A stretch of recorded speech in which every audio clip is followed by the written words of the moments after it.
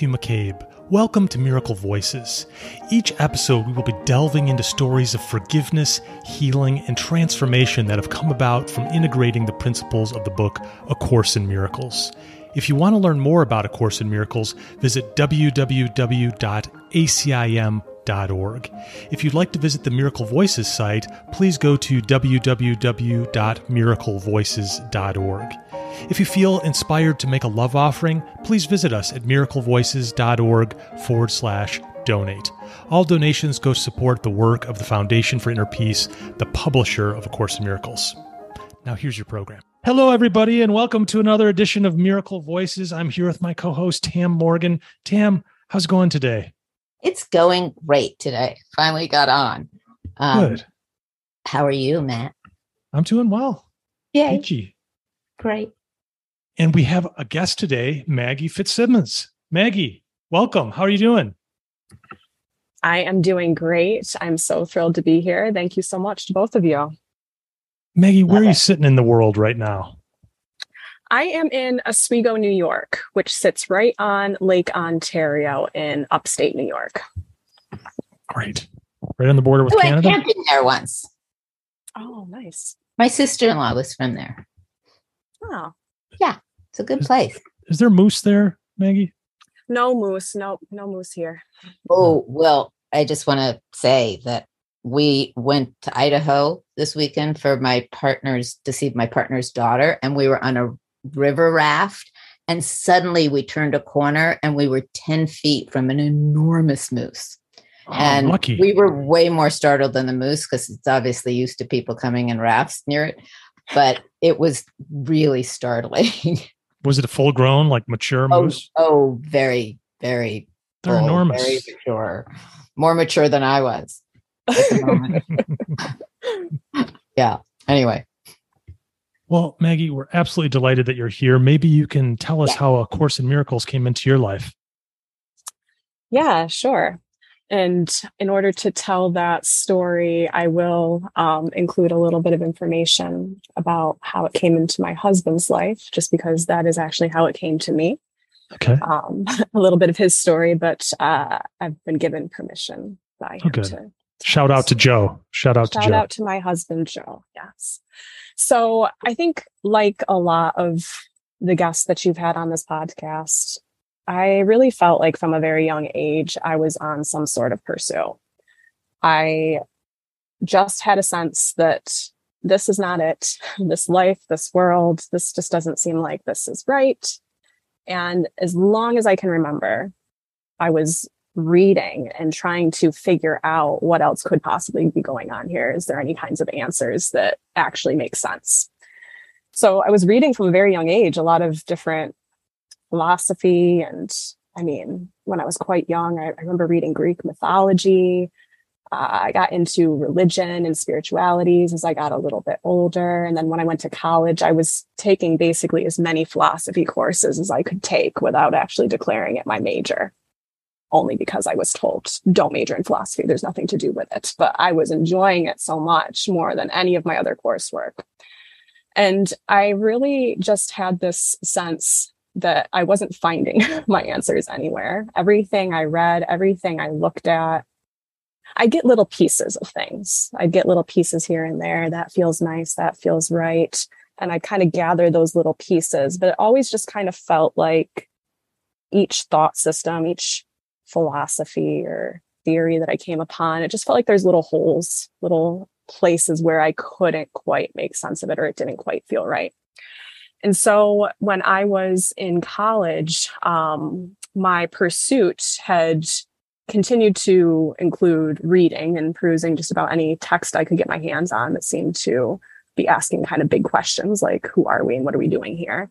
But had also started to branch out into including like experimentation and drug use, because I had some experiences like I think many college students do, but I had very, what I consider spiritual experiences. So it had started to include talking to others and just really letting my mind be open. And when I was 20 years old, I just had such a strong sense that I'm not meant to be in college right now. This is not really, I'm not putting my heart into this. I mean, I was still doing well. I was always a very good student.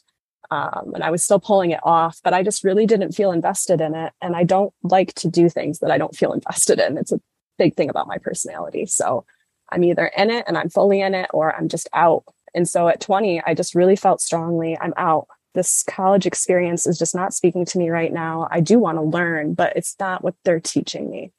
And so I dropped out of school, and it was a really big shock to everyone around me, kind of even a little bit to myself. It's like I look back on it now and I recognize it was so guided, but I didn't have that language or any kind of way to think of it like that then. But I dropped out of school and I came back to my hometown, and my hometown happens to be where my husband is from as well. We actually are exactly the same age and graduated high school the same year, but we never knew each other when we were in high school. Oddly enough, though, we did have the same friends. We had some friends in common, and we've put together over the years times where I was actually being told something about him from somebody else. I just didn't know who he was at the time. But when I dropped out at 20, he was having his own parallel experience at college, and he simultaneously dropped out at age 20. He, however, had found some answers that really made a lot of sense to him before he actually made that choice. His answers made him drop out, whereas I was like, I haven't found my answers yet, and I'm dropping out to find them. So when I was back home that first summer, I decided I wasn't going back to college. And this was not really something that was agreed with or supported by my friends and family, just out of love and care for me. They just weren't really sure what I was doing. I couldn't really articulate well to them what I was doing, so I understand their concern. But I was staying with friends, and my path and Joe's path crossed. The same people that we had known and been kind of almost interacting with each other through high school via happened to be back in our hometown, and we reconnected because our circles finally overlapped. And the first time I had a conversation with Joe, he handed me Gary Renard's book, Disappearance of the Universe, because he had found that book, and that is what had caused him to drop out of college. And the reasons that this really spoke to me, and I clung to it the way that I did from that age, connect to my forgiveness story. So I know I'll be talking more about this in a little bit, but I would just want to also say that the bit of Joe's story that he was okay with me sharing that's just so interesting is that he had found Disappearance of the Universe because he was, like I said, having a similar experience of really just feeling like school wasn't teaching him what he was trying to figure out. And he had been doing his own pursuit. We read many of the same books, actually. And he had been driving to class one day, shortly before he dropped out of college. And he just decided while driving that he wasn't going to take the turn to take to the campus. And he just drove past campus. And he says that he doesn't really remember choosing that. He just found himself doing it. But he drove right to a bookstore, again, kind of not really feeling like he chose that, walked right into the bookstore, walked right up to a shelf, and Disappearance of the Universe was lit up on the shelf. And he grabbed it, read the back of the book, and it said something about ascended masters. And he had read some books just before that called Life and Teachings of the Masters of the Far East, which is a series of books I read as well before we met. And so he saw the words ascended masters and just thought, oh, that's interesting. Maybe it's like the masters I was just reading about. And so that's what made him purchase the book. But he shortly thereafter dropped out, and that's when we met. And so when he and I were talking, he was so excited because I was the first person that was receptive to him talking about this information. And he handed me that book. I took his copy home that first night that we talked, and it's just been in my life ever since then. I can definitely relate to Joe here. It's like, oh my gosh, there's a receptive audience for what I'm going through. She's into this. Okay. Yes, definitely. How amazing. What a tremendous way to come together with someone. Yeah, it's really just so interesting still looking back on it. We both had felt pulled for our own kind of reason, I guess, but then it just makes so much sense now.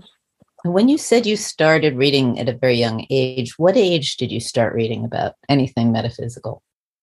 Tam, I honestly couldn't even tell you. I think I commented that it's been as long as I can remember. My memories from my childhood are a bit spotty. It kind of also connects to my forgiveness story, but I don't recall an age. I would say that I was always reading in grade school, like, above my level, and reading books that my teachers would say, oh, usually people read that in middle school. Usually that'll be a book you probably get recommended to read later. But again, the Greek mythology was the earliest thing I remember being into, and I think I was quite young. Mm-hmm. Interesting. Yeah. And so you and Joe bonded over disappearance of the universe. And what happened next or after that? Yeah, so we bonded over that conversation. And, when he handed me the book and was talking to me about it, it was something that I immediately just was drawn to and almost like bound to, because of an experience that I had actually prior to meeting Joe. So it was something that immediately just was a very big part of my world. And he too just immediately felt like, in my mind, I thought, clearly this man is like, I want to be with this man because he brought me the answers I've been looking for all of these years. He found them. And not only did he find them, but he was able to recognize it. He recognized it for what it was. And so I just felt kind of bound to him and to the course from such a young age. We were 20 years old. And did you start practicing the course together? Yes, we did. And reading the text, or? So we've never done anything like do the workbook together. And actually, we've never, either one of us, done anything really in terms of doing like a study group with others. It was something that I'm 38 now, so it's been 18 years since this was brought into my life by Joe. And just over the past 2 years, I just began talking to people other than Joe about A Course in Miracles. So we spent 16 years-ish just talking about it between the two of us. I mean, we did once go and meet Gary. We went to a workshop with Gary back in 2013. And so we met some other people there then, and we talked to them while we were there. But our practice is individual, but we do just love to talk about our practice together and support each other in it. Wonderful. Which is probably a great segue to your forgiveness story, Maggie. Yay. Yeah. Yeah. So the forgiveness story that I would like to share is actually one of self-forgiveness. And it's something that I just feel really guided to come onto the podcast and share with you all and anyone listening. So in order to tell this story, I have to backtrack just a little bit from where we were just talking and tell a little story about the experience that I had shortly before meeting Joe that made this bond I'm talking about. So I mentioned that I was exploring in a lot of ways, trying to get my answers. I was reading a lot, but I was also exploring and experimenting with psychedelics. And so I had so many, like I said, what I consider to be spiritual experiences. And it was something that even before I had that language to give it, it was just something very spiritual for me. Drugs coming into my life actually just gave me, for the first time in my life, little feelings of peace and calm and connection. But that was very complicated for me because I grew up with two parents who were probation officers, and my family's feelings on drug use are just pretty black and white. And I was always, like I said, such a good student and such like a rule follower. So it was a quite conflicted experience I was having with drugs. Felt very guilty and shameful about them, and I would hide that experience. But I knew I was having moments that were just so calm and peaceful and joyful that I couldn't not do it. So when I had dropped out of college and came back to my hometown, it was something that I was feeling very strongly about, and I didn't know exactly what I was going to do, but I just knew that I wanted to know what is going on here, really. That was the way it was really framed in my mind at that time. Like, what is really going on here? I want to know the inner workings. I want to understand, what is this world? What am I? And as I was really, I guess, I didn't think of myself as someone praying back then, but I see that now as my prayers. I was given an experience that came via a drug, and it really did give me answers and explanation of what seems to be going on here. But it was something that was very kind of conflicted and complicated for me. So I had an experience where some friends invited me to partake in this drug that they were using called salvia. And it was something I was not familiar with. I'd never experienced before. And I had a full out of body experience with it, which none of my friends were having at all. So that was also a bit odd. But what happened to me was something that I now recognize as a bit of revelation. It's how I think of it, and it's what it means to me. But it was so shocking to my system, out of context, and something that I am very grateful for now, and I recognize has been a very important thing in my life, but was actually a bit traumatic and caused me to experience a lot of fear and anxiety and panic for a while afterwards. So it was salvia, you inhaled that, and you went right out of body.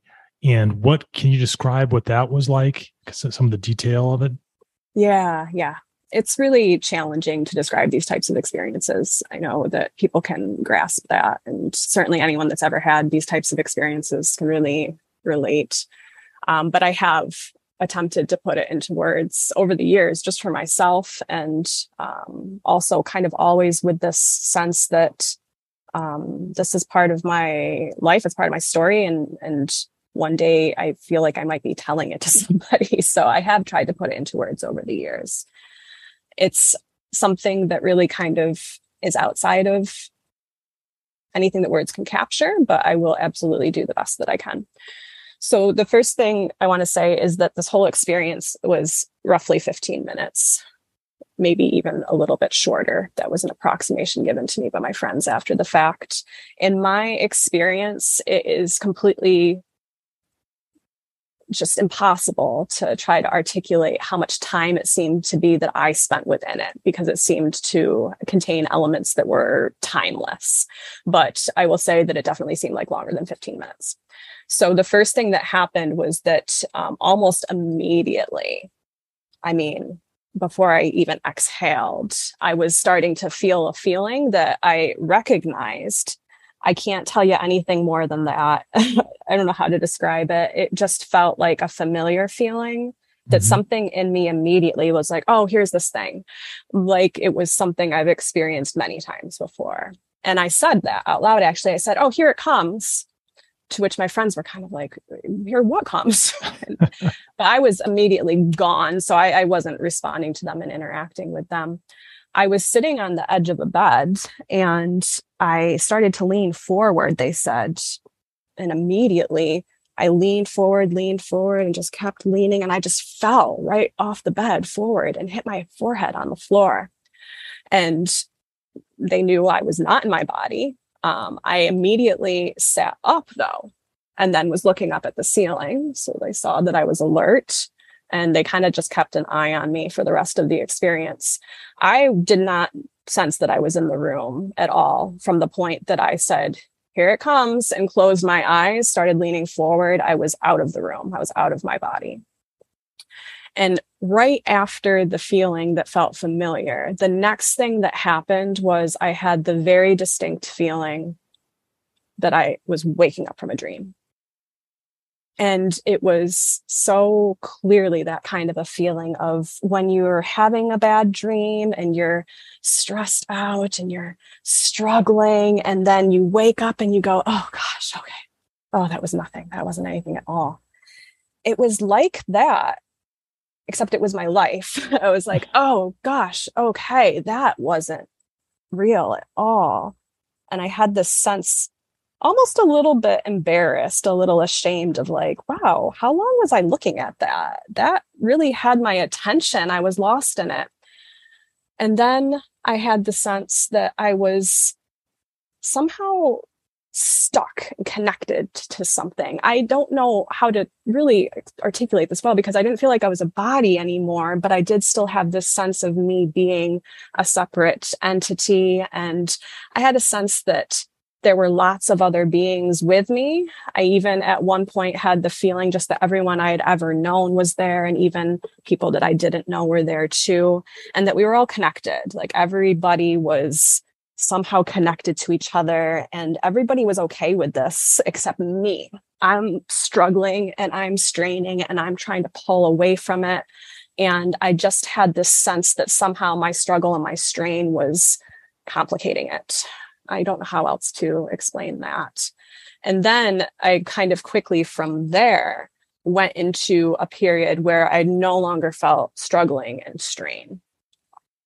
And I was seemingly above the world, like looking down on the world, but it looked like the world was made up of a bunch of little moving pieces, almost like I remember these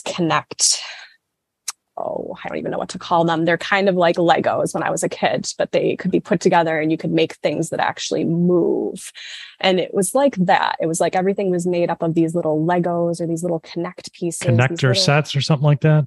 Yeah. I don't know if that's familiar to anyone else listening, but kind of like Legos that can actually create little devices that move.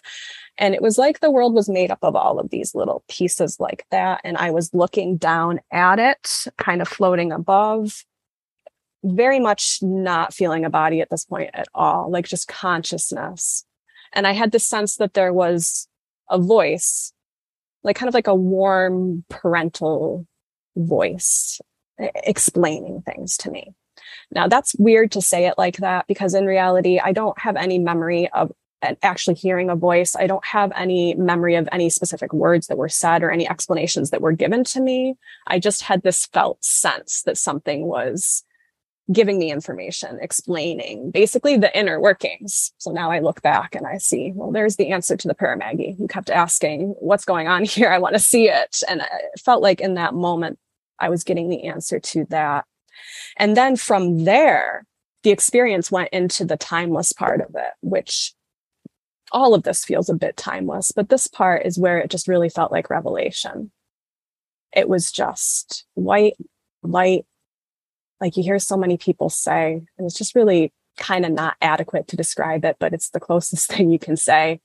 It felt like peaceful, just infinite, like expansive. I was everything and I was nothing, and there's nothing outside of me. And I have no idea how long I was there. There's just no way. It seemed like just an instant, but also forever. It's just so hard to try to make sense of the time thing. And then it was like I came back down through the layers of the experience. So then I was coming back through the kind of looking over everything viewpoint. And then I was back to the experience of feeling like I was stuck to things and I was uncomfortable. And then I started to realize I was in the room and I started to see my body again. And at that point, I was actually laying on the floor again. My friend said that I sat for a while looking up at the ceiling and they were talking to me and I wouldn't respond, but I was kind of moving my eyes around and looking around. And eventually I just laid back down on the floor. So when I came to, I was looking at my hand laying on the floor. And at first it was like my body was almost part of the floor. It was like I could see the wood grain in my hand. And then my hand kind of slowly raised up out of the floor and became flesh toned. And I looked up and I saw my friends. And then I was back and the experience was over. But the resulting trying to understand it by my ego was where it got, I think, really scary and then a bit traumatic for me. Mm. So the ego kind of chatterbox turned on. Like, what was that? How do we explain it in relation to the individual Maggie figure? Exactly. And it of course, can't really comprehend that. And its way of comprehending that was very sad and scary. It was already in my personality, a deep, deep feeling of being all alone. Like I said, just from whatever reasons, my childhood, I felt very alone. I felt very lonely and sad, and I don't really remember a lot of it. I always just felt that way, though. And so my ego, as I came out of that experience, just was absolutely mad at me. Like, well, look at now. I mean, you're more alone than you ever really understood. And now you can't unknow that too. So there you go. And it was like I'd done something wrong. Like I had opened a door that I couldn't close, and now you can't go back. And it was also this interpretation of it as if, yeah, Maggie Fitzsimmons is the only thing, right? Like, and that just was, I mean, it's been a thing that I've been undoing ever since then. Wow. I find it's an amazing thing that we have drugs that I know certainly out where we are, like ayahuasca has been something that so many people use, and all sorts of drugs to bring us. A lot of people aren't doing it for entertainment's sake. They're doing it for, a spiritual awakening. And sometimes, and people don't even call ayahuasca a drug, they call it a medicine. But there's so many times that I've heard of that people get a blast open, and then their ego really does have to reorient and experience it. Whereas I rarely hear that with the Course and meditation. Mm-hmm. And it almost like it's slower, and it brings you in deeper and deeper degrees that you can handle. Instead of this huge blast that can be so profound and remarkable, but the ego can come back in a bigger way and attack or trying to reorient. That is a little bit more difficult than, as I've seen it, doing it, in a daily practice where it just starts to increase.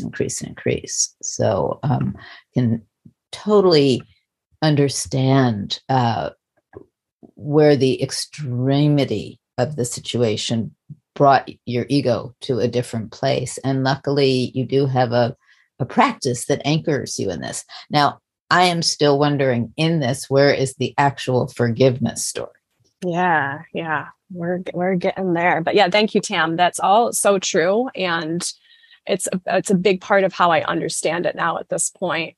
I think you were just using the language like blow open, and it's like that it felt like something that just was too quick, and it was, I view it as something that was very important for me. And it, of course, is something that has provided me with so many lessons and opportunities since then. But I wouldn't recommend it to anyone else. And I've said that to others before. I've had people ask me, I haven't told too many people this story, but when I have told it, I've said to people, I would never suggest to somebody that they do it. Now, if someone does that and they're having a great experience and it is helpful to them, then wonderful. And of course, I would not want to take that from someone either. But I would never say you should do this, because it produced so much fear for me for so many years, and panic. I had panic attacks for years after this. And it was partially because my ego believed that at any moment that was going to happen. I was going to be ripped suddenly from the dream, and that I was going to be kicking and screaming, and it was going to be scary. So one of the great comforts that did come to me, there's been so many layers of healing this throughout the years. One of the comforts that came to me, to kind of speak to that point, Tam, is in one of Gary's books. I don't remember which one, but Art and Impersa. If anyone has not read Gary Renard's books, Art and Impersa are the Ascended Masters that were mentioned on the back of the book that made Joe interested in actually purchasing it. But Artin and Persis say in one of the books that some people have these types of experiences and it can traumatize them. And I felt when I read that, it was like a little healing for me in that moment, even too, just to go, yep, you just traumatized yourself a little bit there. It's okay though. It happens. Well, the two things that you said that kind of made me smile was one, that you hadn't really spoken to many people about this, but you have now. And two, the sense of timelessness that you had, like you explained, it was 15 minutes, but so much, it was life-changing 15 minutes in that. And it reminds me of Narnia and, going through a wardrobe and a whole lifetime happening and then stepping back in to your other life. Yeah. It can be very, very disorienting. It was incredibly disorienting. And that's, where the forgiveness story does come in. So just to connect this to what I was saying before about how the course came into my life, this incident occurred, I think just a few weeks before Joe and I met. And I can't remember for sure because it was so long ago now. But it was definitely, I would say, within a month of us meeting and having our conversation. So what happened when I had the salvia experience was that my personality did have some ability to understand some of it because I had been reading a lot, like I'd said, for many years. I definitely come across the concept of the world being a dream. I mean, it's a big concept in Hinduism and many other thought systems. So I had some concept for it, but there was still nothing had ever really fully explained that experience. So when Joe and I met and he started talking about things he'd read in Disappearance and was reading in A Course in Miracles, and handed me the book, it was like I had this moment of feeling a little bit of the feeling that I had felt, that was the familiar feeling that I can't put to any words for anybody, unfortunately. Just enough of it to connect those moments for me. So it was like a two-parter almost of how it came into my life. It was like, here's an experience, and then here's a book that's going to explain it. And so that's how it was that it is something that I recognize now is such a gift in a lot of ways, because it did make it so that I just never felt any question at all if A Course in Miracles is speaking the truth to me. It just felt like this is my truth. But the parts of it that were traumatic and scary is where that like ego interpretation comes in, and then where the self-forgiveness was necessary. So I said a little bit about it already. There was that interpretation that I'm all alone. There's the interpretation that I've done something wrong. I've done something bad, and now you can't undo it. And it's like with so many years of course study now under my belt, it's like I look at those thoughts and it's like, wow, that's really at the root of it all, isn't it? But those were the ego thoughts that I really walked out of that with, as well as just really a very challenging sense of how do I want to be in the world now? Like you were saying, Tam, it was like the immediate thing that happened was my friends started talking to me. What just happened? Where were you? My gosh, no one else was experiencing anything like that. So wow, tell us about it, Maggie. And my immediate feeling was, what do I do with these people? I mean, they're not real. Do I talk to them? Like, I don't know how to handle this. And it felt like for many, many years, I was trying to just decide, well, what do I want to be in this world then, given what I understand about it now? I never had the confusion that I shouldn't do anything. I know sometimes that happens for people. I didn't have that sense, but I just really, it took me a while to reorient, like you said, and feel like this is no longer a terrifying thing. So the self-forgiveness has really kind of come in pieces over the years. And before I was even really recognizing it and knowing to call it that, like I mentioned, reading in Gary's books, there was a little piece of undoing some fear and some feeling of like, oh, you did something bad, you did something wrong when I read that. And then throughout the years, I've done the workbook a number of times. One of the times that I did it, I was doing it with So Ken Wapnick has a series of books called Journey Through the Workbook. And it's basically where each of the workbook lessons is then given along with some commentary and some teaching from Ken. And he brings in references from the text and different things that help explain the workbook lesson and just make sense of it. So roughly 10-ish years ago, I was doing the workbook with those books. Ken's been one of my most influential teachers. After Gary's introduction, I felt like Ken is where I then really learned how to practice the course. And when I was doing the journey through the workbook with his books, it was when I realized at some point, like, gosh, I could ask for help with this fear. It's like I'd been practicing for years, just like a good soldier, marching forward, even though I'm scared. I can't deny this thing. I feel unable to deny its truth. And I don't feel really able to just pretend the world is a thing and just act in it like that. So I was marching forward, doing my practice, but I felt terrified of what I was marching toward. I didn't have the feeling that some people describe of like, oh, God is so loving and peaceful, and I'm so happy to be connecting. I was like, I'm scared, but I don't know what else to do. So about 10-ish years ago is when it just finally made sense to me enough for me to realize I can ask for help with that. I can't ask for help with the fear, like the Course says, but I can ask for help with the beliefs that are underlying and causing the fear. And so I started doing that. Ken talks to Jesus. And so back then I talked to Jesus. I've had different ways that I communicate with spirit, I guess, over the years. And at points, I really kind of communicate with Jesus more than with the Holy Spirit like I do now, but it's all the same thing. So I was asking Jesus if he would help me to please remove some of the fear from that experience so that I could have that revelation experience, still that knowledge, but be able to be less afraid of it. And I did get an answer to that. At one point, I dreamed about revelation, and it was not scary at all. It was just beautiful and peaceful and so calm. And I recognized when I woke up right away, I remembered that it had happened, and I recognized right away that it was the answer to that prayer. And I was just like so grateful for that then. But even with that, that was roughly 10 years ago. There's still been a good deal of it. That really stopped the panic attacks, and I was not having the severe fear and anxiety anymore at that point. But I've just continued to still have pretty considerable anxiety and depression and sadness, lots of feelings of just always like being vigilant. Something bad's about to happen, trying to prepare, trying to make sure I stave it off. And so I wanted to tell this story of self-forgiveness because I find it kind of comical now. I like to try to remember to laugh, right? I find it kind of comical now to look back at all of the years that I was practicing forgiveness and understanding the oneness, but still not really understanding self-forgiveness.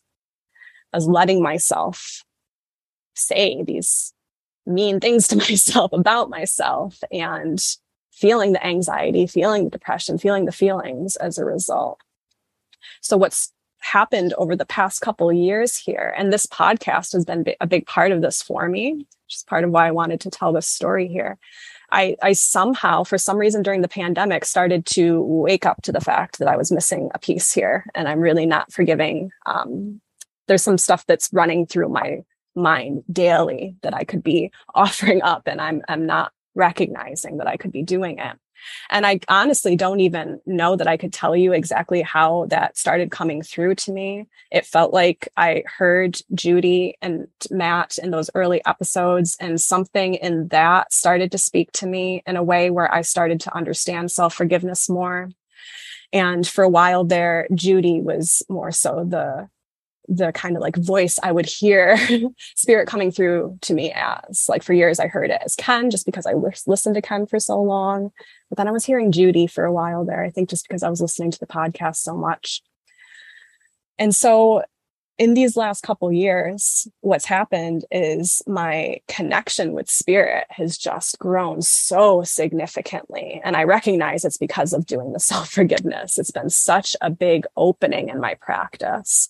And it has really caused me to feel like my anxiety and depression are not gone. I will not say they're gone, but they are so considerably lessened. And my ability to just recognize what's going on when I feel those things and quickly just, nope, I'm going to just go ahead and, choose again. That has just been life-changing. So that's where the self-forgiveness piece comes in. Yeah, you really got the opportunity to, in your out-of-body experience, it talks about that in the course, that we have this guilt that we screwed something up. And like people are saying, like, I don't have any memory of that. Like, I don't remember like doing anything. And you're like, no, it's like right out of the body. I felt that. So you're asking for help and for like releasing that guilt and those shame feelings. And that's quite remarkable to get all those answers. And you kind of took the rocket ship approach. Most of us are hoping for like a glider, but you got the like Elon Musk rocket ship to Mars. I could see why it could be a little or a lot disorienting. So really happy that you shared that. Yeah. Thank you, Matt. Yeah, very. And, we look at situations, I'll just say I do, and can't promote drugs, can't, say don't use them either. We don't do that. It's just the discussion about it. But at times they can they can make the shift from reading about something to experiencing something and then going, uh-oh, what did I really get myself into? So that you stayed with it, that it didn't make you run in another direction, but you stayed with it, trying to get deeper and deeper to what is underlying, even, the void, which it sounds like some of this experience went into the void. And I know my mother had an extreme experience in a dentist chair of that total loneliness, and the idea of coming back, that I haven't heard it said that way, but I really love what you said. Like, should you even talk to these people who are your friends, in another view, like the course's view, they're just projections anyway, but they are here to help teach us what our own projections are when we're having difficulty. And so there, I may be an empty, blob, but I am, in relating with you, a projection in that relationship of what good or bad things you see in me, for you to do your self-work. And, if you even want to entertain that you are alone in this universe, that can be helpful. When you get to the other side of the void, or I should say kind of a flip experience, that we're all one in everything, it's often a lot more enjoyable. I think the truer practice is to get out of the duality and completely be okay with the contradiction of both within it, and be neutral and get to watch it from the place of who we really are, which is love.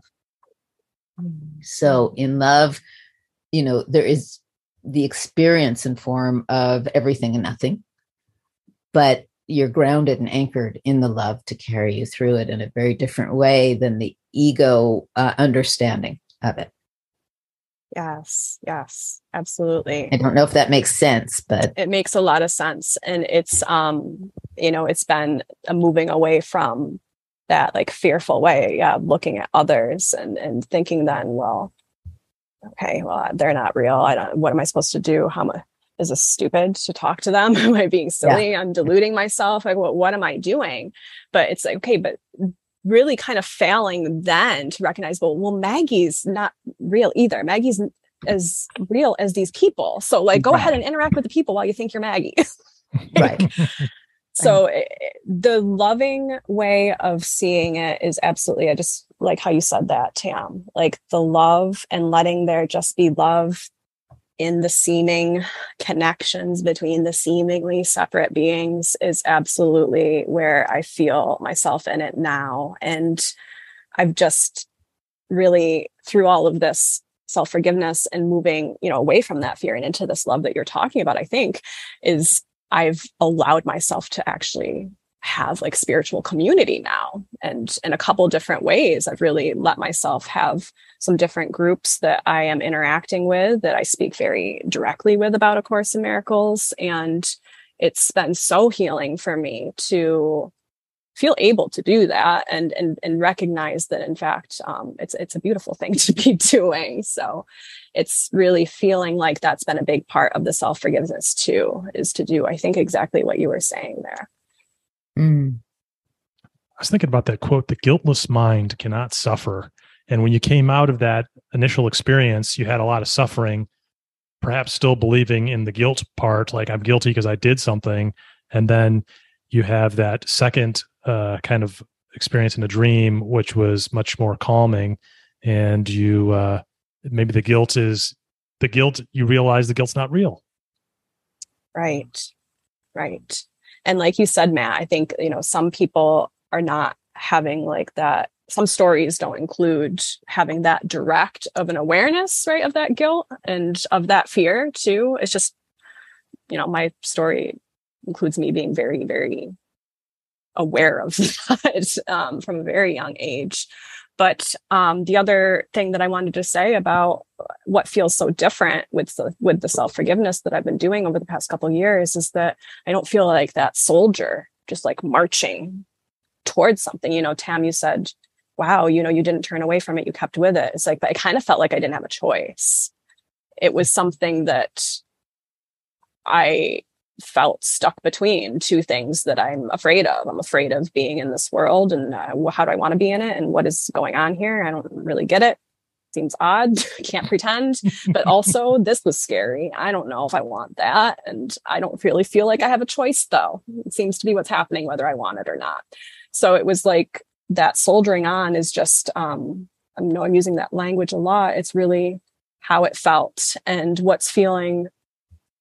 I think one of the greatest gifts of what's happened over the past couple of years for me is that I don't feel like I'm soldiering on right now. It's feeling more and more like that experience that I'd hear others speak of and I wanted for myself, which is to feel actually peaceful and harmonious and to feel like excited about being able to connect in that way. So that's been a really healing thing as well, is just to feel like I am easing now. There's not a soldiering, there's not a marching, there's no trying to figure anything out. It's just really loosening up for me so much. And I'm just so relieved.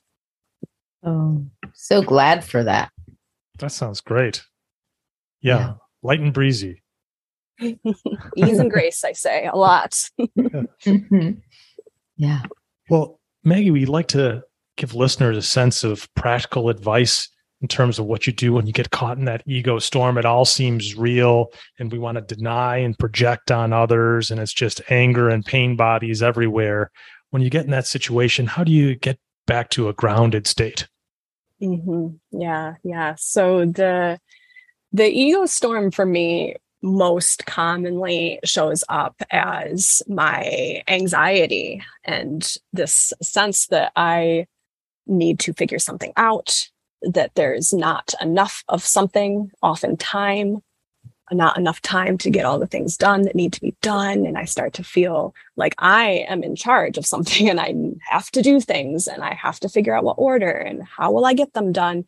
That's my most common ego storm experience at this point in my life. And the way that I have been working on that, right, is really actually just kind of so sweet. Like I get these since I've been doing the self-forgiveness over the last couple of years, I feel like I have this very close connection with spirit now, in which I get these little like personalized messages, these little personalized things that are helpful for me. And I recently got from spirit like this little 3-step practice to have when I have the ego storm, basically. So I will share that with you right now.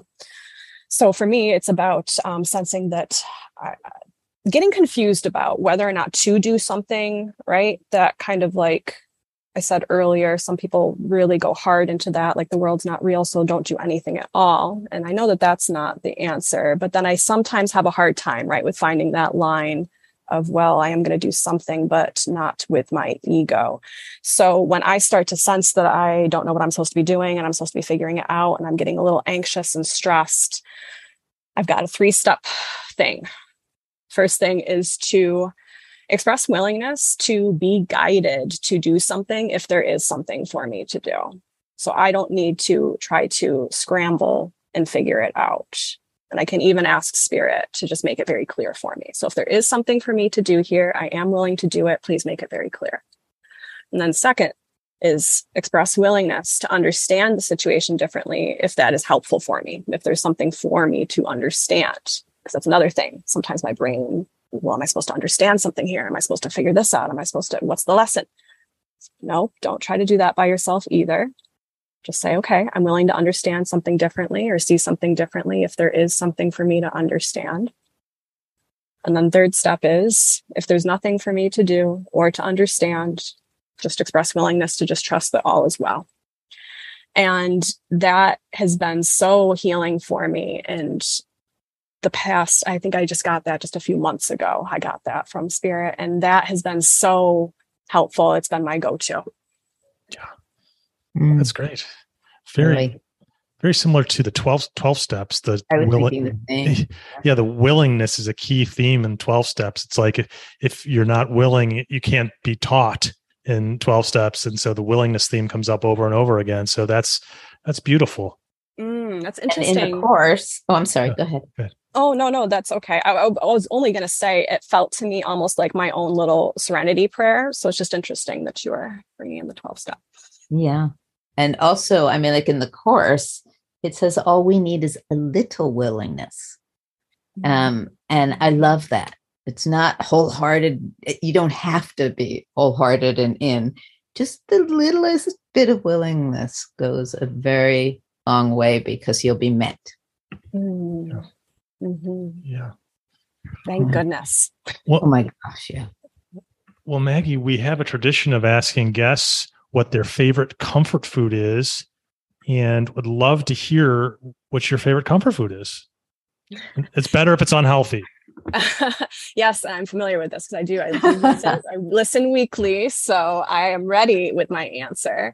And I ate my comfort food last night. It's pizza. I could eat pizza every day if it was healthy. Are you a thin crust or thick crust person? Thin crust. I'm in New York. Yay! No. Yay! Yeah. Being from Chicago, we have the thick crust, and it's really more of like a meat pie. Really, but they're so dense. It's like a black hole of calories. It's true. It's really a whole different creature. Yeah. I'm with you on that, though. Pizza is great. Yeah, and every single now there are so many different kinds. From the classic and the margarita to pesto to Hawaiian to it's just like you could have chocolate pizza. There's a subculture of people that are very upset if you suggest you can put pineapple on pizza. I know. And I'm like, this is the hill you want to die on? Is the pineapple on the pizza? Well, I was gonna say to you, that's what was on my pizza last night was ham and pineapple. But I'm aware it's a very polarizing pizza choice. It's very much is. But I like it. I am one of those. Yeah. Oh, that's great. Thanks to the WER web edition, I just wanted to double back for 1 second to give you a couple quotes about the little willingness, which is one is from the text, your part is only to offer him a little willingness to let him remove all fear and hatred and to be forgiven. And really love that one. And the other one is, it is the same small willingness you need to have your whole relationship transformed to joy, the little gift you offer to the Holy Spirit for which he gives you everything, the very little on which salvation rests, the tiny change of mind by which the crucifixion is changed to resurrection. Oh, Nice. including those who really are into the pineapple on the pizza. That's right. The little willingness to accept that could change anyone's entire being. We're gonna title this episode "Forgiving Pineapple on the Pizza." I like it. I think you should title it "The Little Willingness to Forgive." Willingness. Yeah, pineapple on pizza. If I can be forgiven for that, right? I Yeah. can be forgiven for it all. Maggie, how can people find you online?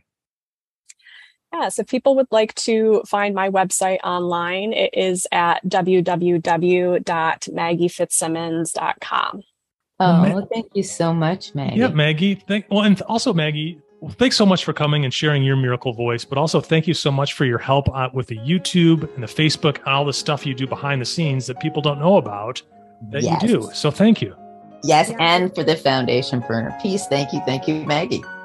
Yes. I'm very, very glad to be able to help out and volunteer in any way. So thank you for letting me. Thanks so much for listening today. Please subscribe to Miracle Voices by hitting the subscribe button on your podcast app. If you are enjoying these conversations, please consider leaving us a review on Apple Podcasts, Spotify, or whatever podcast app you use. And lastly, please visit us at miraclevoices.org and join our newsletter so we can stay connected. Until the next podcast, I want to leave you with my favorite course quote: "When you want only love, you will see nothing else."